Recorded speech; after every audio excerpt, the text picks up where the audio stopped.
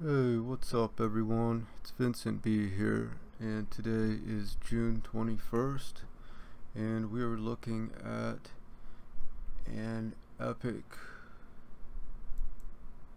massive crash in Ethereum. Like, I don't think anybody's ever seen before. We had a huge drop here the other day, and now another huge drop with a 24-hour low of 0.1105, which is about 287.65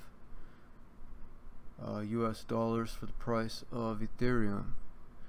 So we have a record drop that I don't think anybody's seen coming, at least not this much. And I even heard reports that it was down to 13 USD according to Crypto Watch, I think that's supposed to say. $74 on Coinbase somebody has here, and I heard it was I heard it hit $13 on Bitconnect, or no, hold on a second, that says 74. Was it GDAX it hit 13?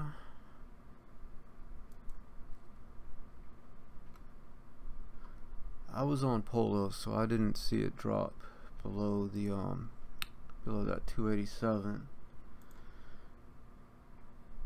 So here we see it at 300. I believe that's the current price, at least on Polo here. Last price was 1172, which is 306, and I believe Coinbase is down, not surprisingly.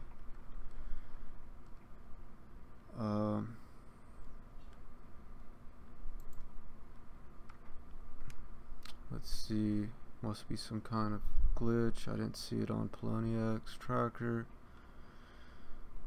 So that was an hour ago, I think. They said it was at 309 low, but so why is it going down so much? There's a couple articles I've seen on it. This one saying that Ethereum transactions peaking while Ether price plunge, and they're basically saying the transactions are overloading the system because of hot ICO market taking a toll on Ethereum transactions. It's getting increasingly difficult to get transactions through to buy those tokens, but the rate at which new ones hit the market is not slowing down. The ICO frenzy is the leading cause for the transaction overload and could be one of the reasons behind the recent decline in Ether prices, as perplexing as that may sound. So usually you would think high demand would mean higher prices, but in this case we have higher demand bringing the price down. This is at bitcoinchaser.com with Ethereum transaction problem. They get into the economic logic here, and it's a pretty long article. I'll leave links to it. Maybe I'll read a little bit more here. The reason ICOs might be behind a dip in Ether price is precisely because they have clogged the network. The volume of Ethereum transactions is so high that gas costs have gone up. Funds from prospective ICO investors coming in are not helping either prices overcome these shortcomings. I'm sorry, not helping Ether prices overcome these shortcomings. This seems odd because on one hand, most of the ICOs require investors to acquire Ether, which would prop its price up. On the other hand, as Ethereum transactions become increasingly slow and costly, users are discouraged from using the network for any other purpose than investing in the latest ICO. So there's a Ethereum transaction chart. See it just peaking up there. ICO investors move into the Ethereum network. This says this might create a situation in which the ICO investors move into the Ethereum network. These investors mop up part of the funds that earlier Ethereum investors are looking to unload. The cycle then moves into the next level when exchanges start accepting Ethereum powered tokens. Then Ether is no longer needed to acquire them, until this situation balances out either through enough exchange trading or due to an ICO bubble bursting.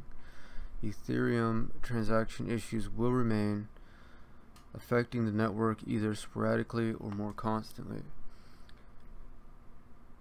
Ethereum ICOs take Bitcoin investment. In the meantime, some ICOs are also taking Bitcoin investment, helping them circumvent problems with Ethereum transactions. The most glaring and recent example is Civics. This ICO was taking investment in Ether as well as Bitcoin. If more ICOs do the same, then the price of Ether may plunge further. On the flip side, more Bitcoin investment in these ICOs means that Ethereum transactions might recede from their peak and help congestion die down. That could bring the amount of gas needed for a successful transaction down and ultimately balance the price of Ether out. So it's still, so early in the game with these ICOs that the exchanges aren't even set up properly, and it's basically just overloading, and that's what this other article's about. Let's finish this one up. Problems with Ethereum transactions creating buying opportunities. Until this balance act happens, if it happens at all, Ether's prospects are not good. The counter-cyclical investors out there are probably looking at the situation with a twinkle in their eye. They might be getting ready to pick up some Ether, hoping they can get it at the bottom of the cycle and sell it when it's high again. Problems with Ethereum transactions could be creating buying opportunities, but it is a risky business. If a substantial number of people tries to unload tokens at the same time at any given time, Ether prices could plunge again. This makes the counter-cyclical approach in this case especially risky. Hopefully Ether prices will stabilize soon. If that happens, the bleeding might stop and the risk of speculative moves will be lower. Until that happens, Ethereum transactions will keep on pushing the network beyond its limits, a scenario which users will have to send more Ether to compensate for depreciation while the funds reach the intended party is now more likely. So there's that article, and then there's this one here that talks about the status ICO, which I've been hearing a lot about, how it generates over 60 million, fails to deliver, and triggers Ethereum overload. So basically the same idea here, a decentralized messaging app called Status, built on the Ethereum blockchain, raises over $60 million during its initial coin offering campaign. However, as soon as the sale started, the network became congested and the Status team was unable to immediately provide everyone with their promised tokens. So it says also read, Bitstamp initiates Litecoin trading function as the currency's price surges. That's interesting too. We'll cover that in another article. I think it's talking about Bitstamp taking Litecoin for trading. So maybe that will bring some of this congestion down. And like the other one said, if they could buy these new ICOs with Bitcoin instead of just Ether, it would take some off the Ether network overload. But that's what this is talking about here. The coin generation event imploded as a result of too many transactions being sent to the smart contract address simultaneously. So even more individuals tried to purchase tokens after that, causing the network to become engorged and unusable. This great mass of activity led to many transactions stalling or freezing or failing. A myriad of complaints by would-be token buyers then came flooding in en masse. Overall, based on the Ethereum Block Explorer, the current number of status tokens created sits at 1.68 billion. The number of token holders rests at 20,389 at the time of the writing. A Reddit post provided details about the ICO, saying total market cap value of the status token will be 275 million. This makes it more valuable than the DAO at the time of its ICO. And we'll probably remember the DAO.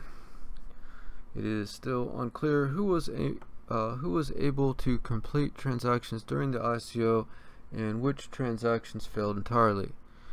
A trustnotes.com article covered the bedlam and chaos rather eloquently. The sale was planned to last until the 4th of July, but the cap of 300,000 ETH was quickly reached during a frenzy period, which broke down Ethereum's network, creating much congestion, backlog, and some shenanigans. Which again, we probably remember those shenanigans.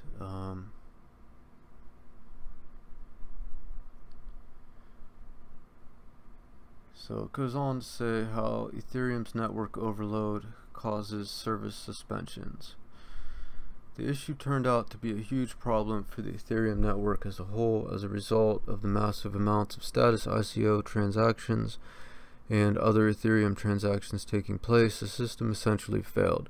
Coinbase even placed Ethereum transactions on hold until its blockchain can function properly again. And I remember seeing that today, all day. It was yellow, and then yesterday, and I believe the day before, it was a light blue, saying that there was delays. And then eventually today it said it was on hold while we investigate an issue. Recent or new received and sent transactions may remain pending longer than expected. And that was all day, and now they're still down, I believe. I'll double check them real quick. Show you guys service unavailable, which seems to always happen when the price goes low and we'd like to get in there and buy some, possibly. I really wish I would have saved some money to buy it up down here. Unfortunately, I did most of my buying up here, which I had a feeling, but I thought it might go down. I was not expecting this, so anyways, there was a little bit more on this article talking about Ethereum's price begins to plummet, ecosystem greed, and healing the network. No telling when Ethereum will be back and healthy online, but the consequences of the mad rush for ICO speculation have been severe. According to CoinMarketCap stats, the price of Ethereum has begun a descent. It is sitting down at 12.04% and still falling at the time of writing. And this is written at news.bitcoin.com. Status ICO generates over 60 million, but fails to deliver. Meanwhile, Ethereum flounders. So again, the irony where the Ethereum ICO is making, its record sales for an ICO, while Ethereum price just tanks. It's ironic. No one can be certain. Okay, where did I leave off here? No telling when Ethereum will be back and healthy online, but the consequences of the mad rush for ICO speculation have been severe. Yeah, I read that one. Some people believe the prior Ethereum price surge has been a result of rampant speculation and greed of the market, which were sparked by ICO feeding frenzies. Dogecoin or Dogecoin founder Jackson Palmer recently made a video where he expressed concerns regarding the current environment of greed. He said the real reason the Ether price has been going up something like $100 per week for the past month is really just greed. Greed from developers, greed from investors, and greed from everybody in the speculative market.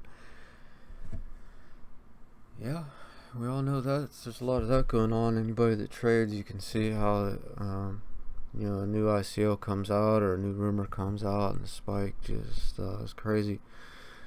No one can be certain No one can be certain pure greed contributed to the recent Ethereum bull market, but there was certainly so much cash floating around that all the excitement may come to a grinding halt. That is not surprising. However, when today's coin generation events or ICOs are pulling in millions of dollars within minutes, and for the Ethereum status quo to continue forward uninhibited, the network congestion issue would have to be addressed.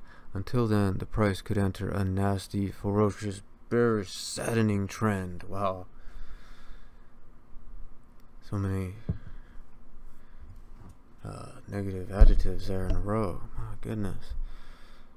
Nasty, ferocious, bearish, saddening trend. Doom for Ethereum. Do you think status will recover? I don't really care. Will Ethereum continue spiraling downward? It might.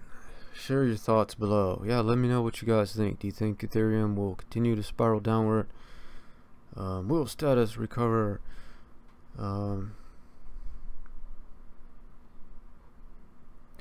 Will I ever be able to read these articles without messing up?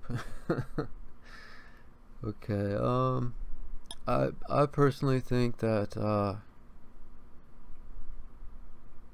I think it'll go back up. The thing with Ethereum is once it starts going, like I just read, the speculation and greed takeover, I'm sure that's still alive and well. It's just that Ethereum's been dropped like a hot potato right now. And there's a lot of FUD, fear, uncertainty, and doubt. And that can be just as bad as greed. But it all moves in waves.